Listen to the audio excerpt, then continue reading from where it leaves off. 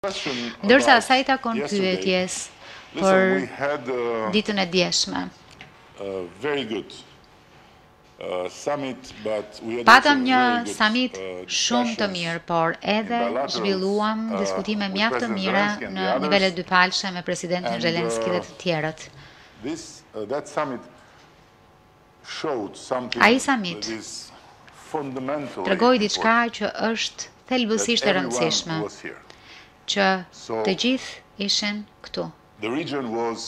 Rajoni ishte larg duarve të Rusisë dhe ishte këtu si rajon që kërkon të jetë pjesë e BE-s. E gjithçkaje pra. Apo më shumë se gjithçka tjetër. Sa I takon industrisë ushtarake dhe prodhimit të armëve,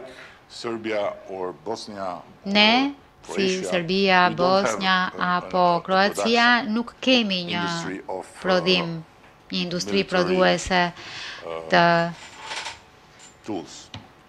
mjeteve ushtarake.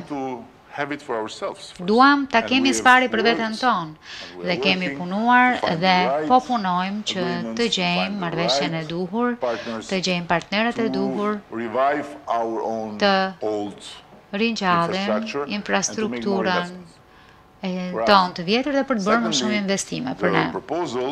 Së dyti, propozimi nuk ka asgjë të jashtëzakonshme. Presidenti Zelensky na foli për mundësinë e bashkëpunimit, që do të thotë investimi, prodhimit dhe bashkëpunimit. Dhe sigurisht, të gjithë thanë po, të gjithë thanë po, jo vetëm Shqipëria, të gjithë.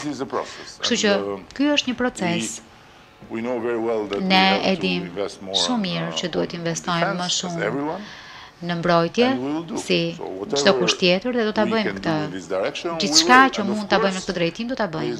Dhe sigurisht, ka vetëm një kusht, që ta bëjmë këtë me aleatët tanë dhe jo me të tjerët. Kaq është. Pjesa tjetër është thjesht diçka e natyrshme. Faleminderit shumë konferenca përfundoi.